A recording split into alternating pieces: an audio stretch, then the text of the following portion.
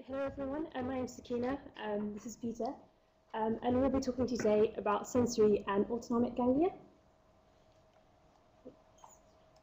Okay, just to start with some revision, so basically imagine this is a neuron, this is the axon, this is the nucleus, and these, my fingers are the dendrites, and this part of the neuron is called the cell body. And then when we have a ganglia is basically where we have a cluster of cell bodies together. When these cell bodies are clustered together in the CNS, they're called nuclei, but when they're in the PNS, we call them ganglia. Okay, and when it comes to a sensory ganglia, these emerge from the dorsal root of the spinal cord. As you can see, there's a little bulge here, that's where the ganglia is, as opposed to the ventral, where we have the motor neurons. If you use the screen back into recorded movie. Oh, okay. Okay, so where do we find these ganglia in the autonomic nervous system?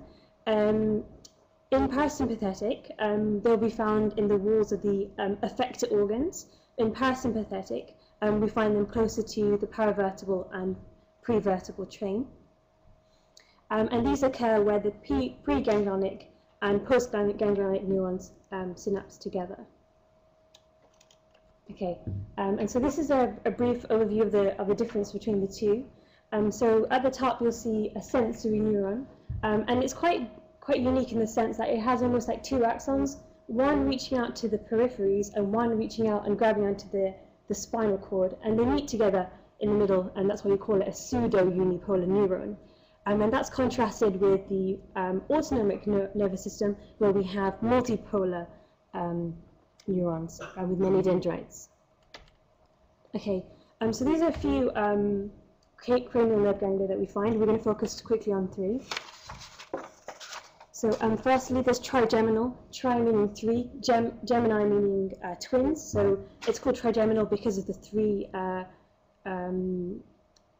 divisions supplying three different parts of the face: the ophthalmic, the maxillary, and the mandibular. Secondly, geniculate, and it's called geniculate because the knee, geniculus, of the facial nerve, i.e. where there's a sharp bend in the course of the facial nerve. And this supplies sensory nerve to the inner part of the ear and supplies a special sensation to the taste, i.e. the anterior 2/3 of the tongue. And finally, retinal ganglia. So these are basically optic nerves, are CNS fiber tracts with their cell bodies located in the retina. And so the optic nerve begins where the unmyelinated axons of these retinal ganglial cells, where they pierce the sclera and then they course down into becoming the optic nerve, where they become myelinated. Okay. And now Peter's going to speak about autonomic ganglia. Hi guys, so there are four main autonomic ganglia: the ciliary ganglion, which is the ganglion of cranial nerve 3, the otic ganglion, cranial nerve 9, Pterygopalatine Ganglion, which is cranial nerve 7, along with the submandibular ganglion, which is cranial nerve 7 as well. I should just note that the vagus nerve ganglion are actually in the effector organs, whereas these sort of are distinct locations in the head region. So the ciliary ganglion, now where is it? It's located between the optic nerve and the lateral rectus muscle, close to the apex of the orbit. I'll show you a picture in a minute. So here's the ciliary ganglion there. This is quite Can I stop you a minute? At the top there is an arrow. How do I move that? Oh, there we go. So yeah, this is the ciliary ganglion here. It's quite a crude cartoon. But the fibers that pass through are the sympathetic nervous system fibers and the preganglionic neuron of the parasympathetic and the postganglionic neuron of the parasympathetic synapse here. And the preganglionic neuron is from the oculomotor nerve, and the postganglionic is the short ciliary nerve. I should just note as well that the sympathetic nervous system, the postganglionic fiber, comes from the internal carotid plexus, and that receives sort of nerves from the superior cervical chain. So what do these do? Well, cranial nerve, the sensory part of the ciliary ganglion, which isn't shown in this picture, but that is sensory for the conial reflex. Sympathetic nervous system causes pupil dilation, and parasympathetic nervous system causes pupil constriction. Some clinical stuff is that we've just done in the lecture before, so just read about it yourself. This picture is just to emphasise what I was talking about, and yeah, here's the apex of the orbit there, and that's where the ciliary ganglion is. The otic ganglion, another crude diagram, is here. Where is it? It's inferior to the foramen ovale of the sphenoidal bone. Nerves, sympathetic nervous system passes through here, and the synapse between the lesser prodrossal nerve happens here. Interestingly, the postganglionic fibres that pass the synapse at the otic ganglion actually hitchhike along the auriculotemporal nerve, which is a branch of cranial nerve, the trigeminal nerve, the third part.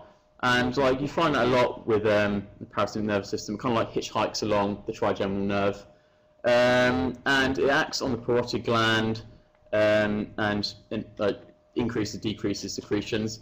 And instead of the internal carotid plexus, it's actually the middle meningeal plexus, which is interesting. Here's another picture, and here's foramen ovale there. The Pterygopalatine Ganglion. You've got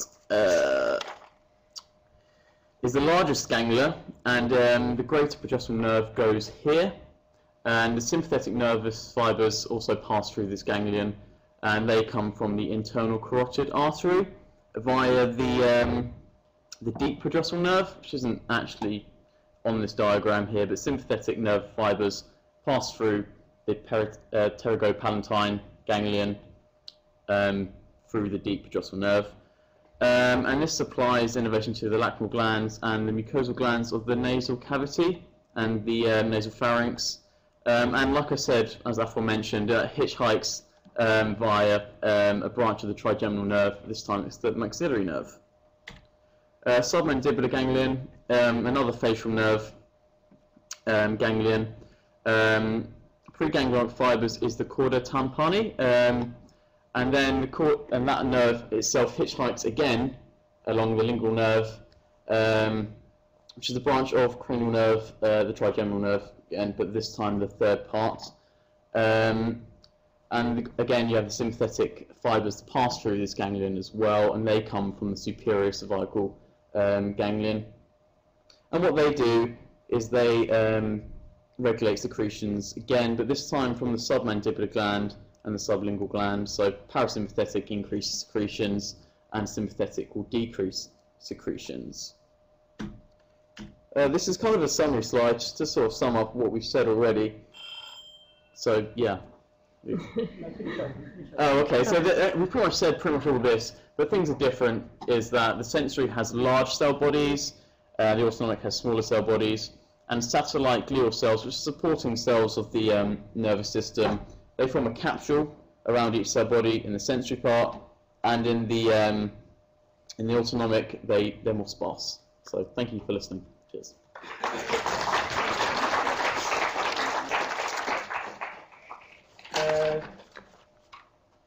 Jessica, Sydney?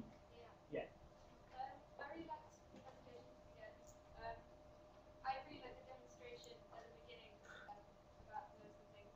I thought there were plenty of pictures and diagrams throughout the presentation, which really helped because I think you've got a really dense topic here, and it would have been quite vague without so many pictures and diagrams and things. I think you put in plenty of detail and altogether did really well with what seems like a really good. Thank you very much.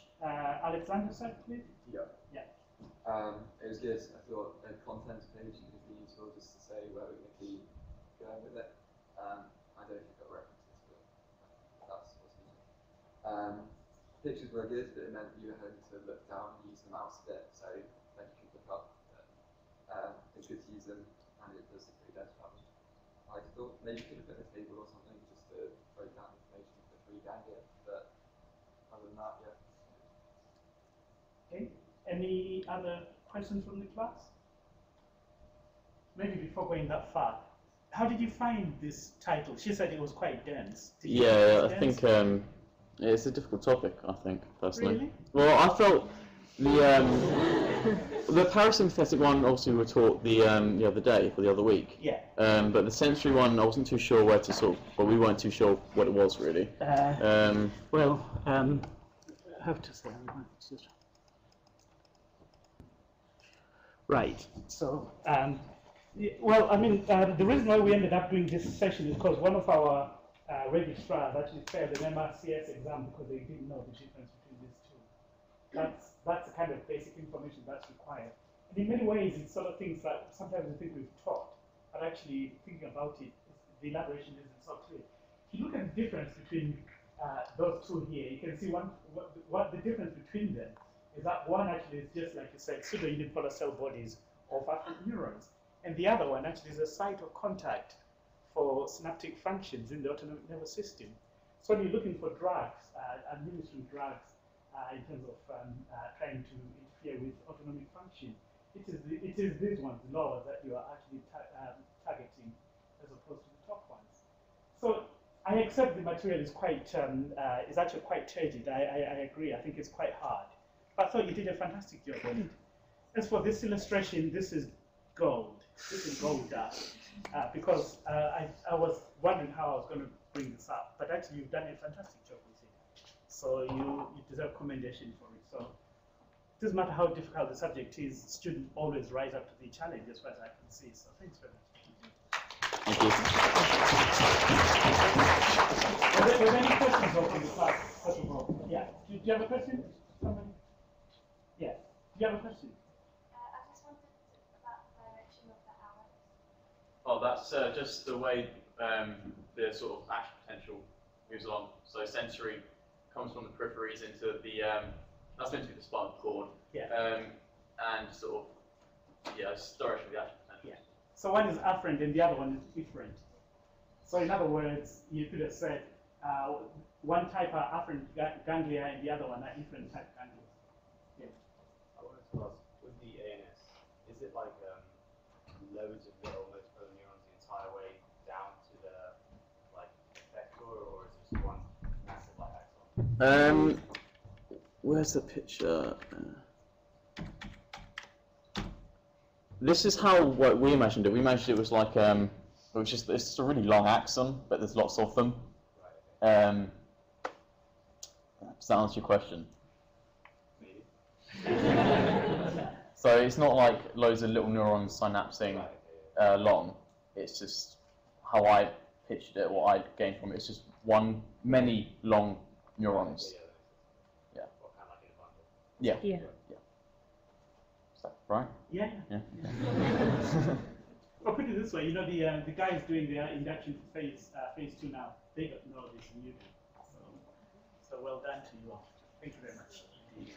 Thank you.